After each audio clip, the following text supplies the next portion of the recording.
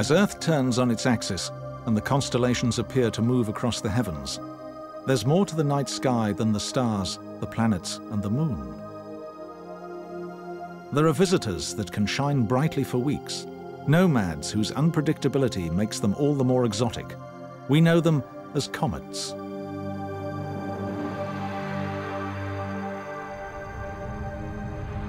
To understand comets, we return to the earliest solar system. At the hot center, heavier elements condensed, like metals and rocky silicates.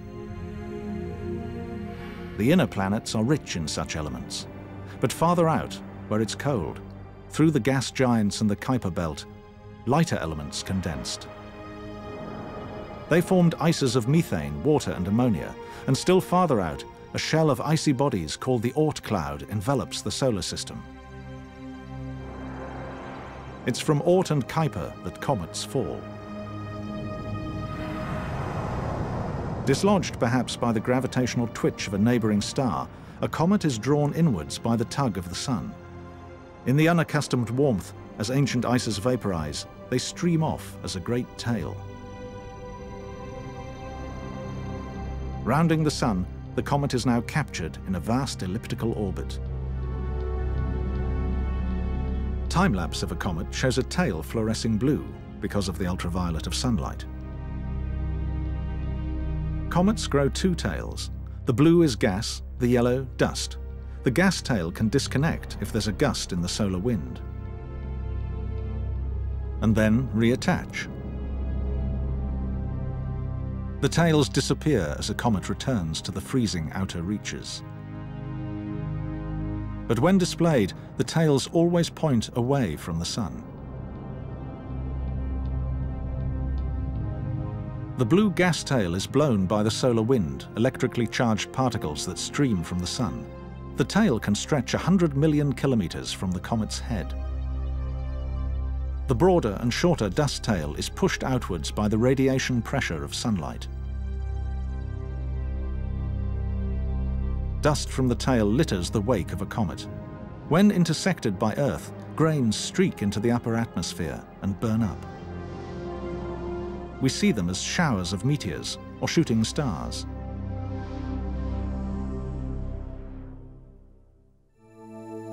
It's impossible to watch comets near the sun. But blank it out, and there they are. Here's one with a solar eruption. Some don't make it.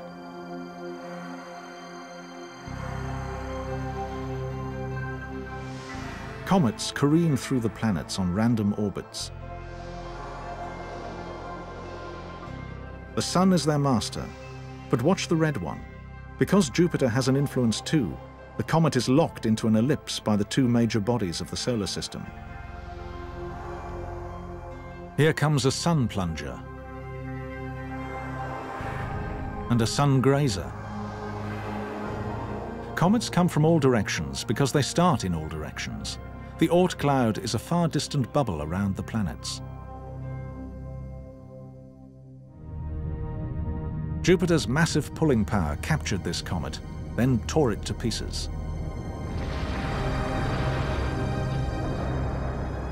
Shattered into 20 or more fragments, the comet had passed within 30,000 kilometers of the mighty planet and paid the price. It was photographed in 1993 like a string of pearls. Named Shoemaker-Levy 9 after its discoverers, excitement mounted, for the comet was on a collision course with Jupiter. Sure enough, through a week in 1994, the fragments tore into the planet at 60 kilometers a second.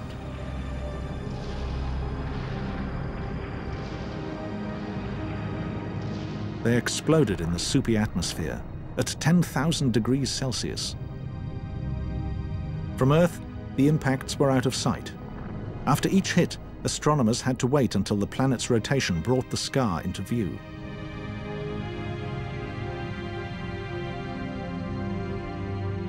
In infrared, the fireball from an impact. For a few days, Jupiter had a battered face. The largest fragments were 3 kilometers wide, but pinpricks to this gas giant. Had they hit Earth, it would have been catastrophic.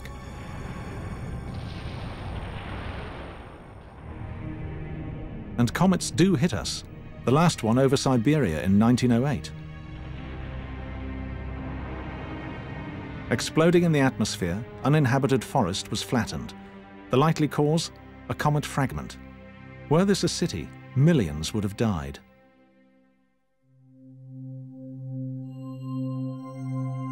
Halley is the most famous comet, captured by Jupiter into a short period orbit 200,000 years ago. Since then, Halley has returned to our skies, on average, once every 76 years. Halley's ellipse brings it from beyond the orbit of Neptune, when farthest from the Sun, to within the orbit of Venus, when closest to the Sun.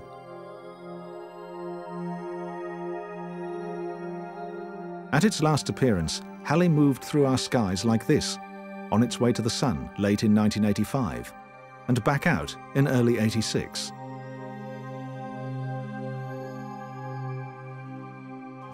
Halley appeared in medieval skies when in 1066 the Normans conquered England, this from the Bayeux Tapestry.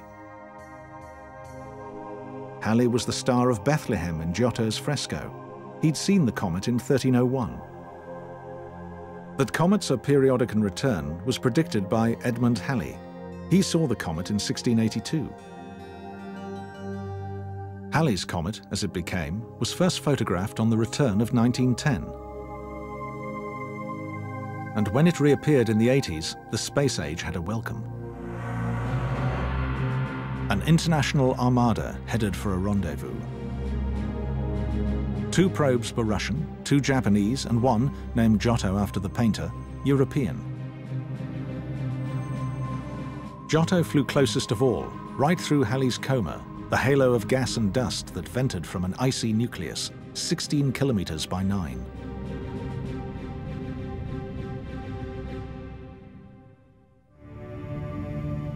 In 1998, an American blastoff for another short-period comet. Just 8 kilometers long and hewn like a bowling pin, this is Borrelli's comet.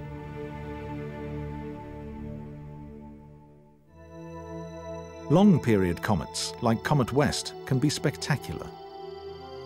Here's another, Hyakutake, and because of their long periods, they appear unexpectedly. Hale-Bopp, which surprised us in 1997, stole the show for months. From a nucleus 40 kilometers wide, Hale-Bopp spiraled gas and dust. To the right is the orbit of short-period Halley. Compare it to the long period of Hale-Bopp, an orbit of thousands of years. Not a celestial paddlecraft, but a probe named Stardust, whose job is just that, to collect interstellar dust. But its other task is to catch Comet Wild 2 and its emissions. With this collector, particles will be trapped and returned to Earth for analysis. The first consignment from a comet. Scientists will dissect matter predating the solar system, as well as comet grains from its birth. Another comet, another probe. The European craft Rosetta is to orbit the comet Churyumov-Gerasimenko as it heads for the Sun. America's Deep Impact will be equally bold. It's to launch an impactor towards the comet Tempel 1. The idea is to blast a crater the size of a stadium and see what's inside.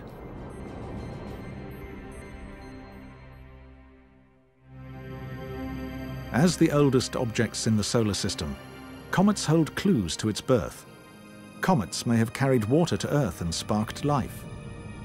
Perhaps 100 billion comets remain in the Oort Cloud, all awaiting a tail-trailing tumble to the Sun.